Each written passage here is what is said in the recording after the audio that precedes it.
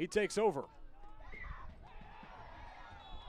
And a foul in the box. Emiliano Terzaghi was pushed.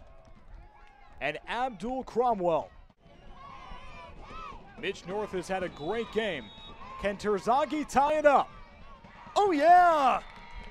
Emiliano Terzaghi's third goal of the year, and we're even at 1-1.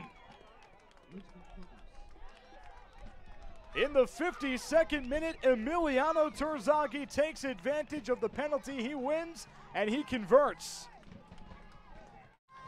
Mitch North guessed incorrectly. Terzaghi, after the foul on Abdul Cromwell, he puts it in.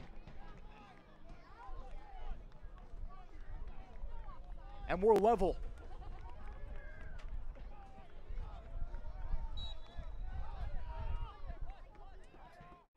As a member of Fuego, on Zahir Vasquez's game-winning goal over South Georgia Tormenta in stoppage time a couple of weeks ago. Throw-in in the box, Terzaghi squares it up, upper left 90, he scores! It's a brace for Terzaghi, and Richmond leads 2-1.